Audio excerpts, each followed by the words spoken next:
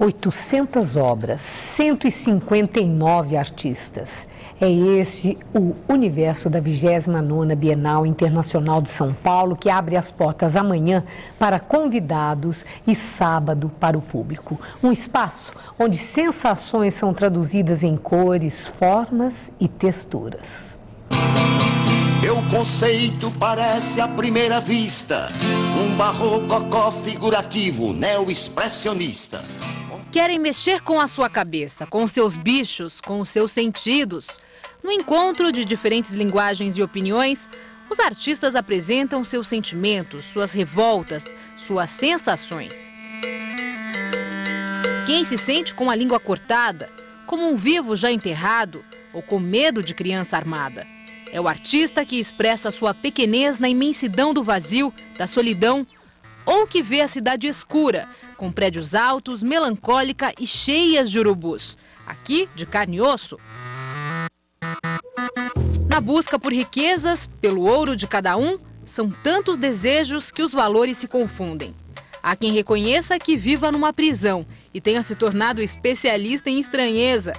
Mas tem artista que convida à claustrofobia, ao desconforto do mundo que está nascendo. Essas são algumas das 850 obras de artistas nacionais e estrangeiros espalhadas pelo pavilhão da Bienal de São Paulo. O desafio agora é trazer 1 milhão de espectadores para cá.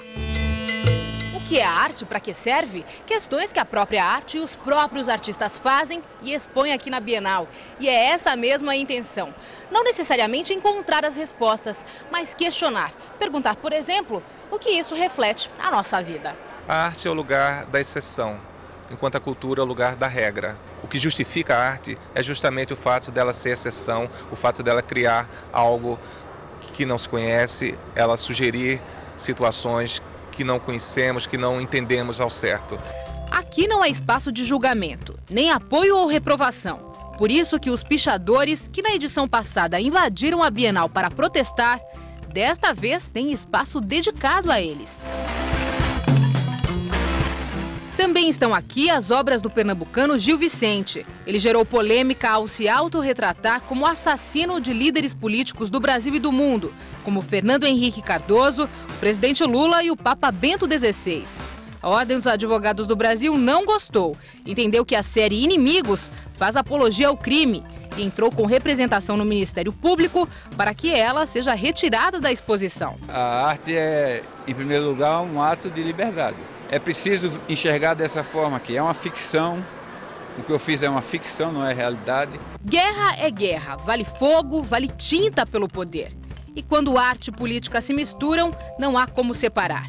Por isso, a resposta pode estar longe daqui ou aqui mesmo. E nem precisa ser dolorida, pesada. De repente, é falar de futuro, de prazer e sonhar com um lugar onde se quer voltar a viver.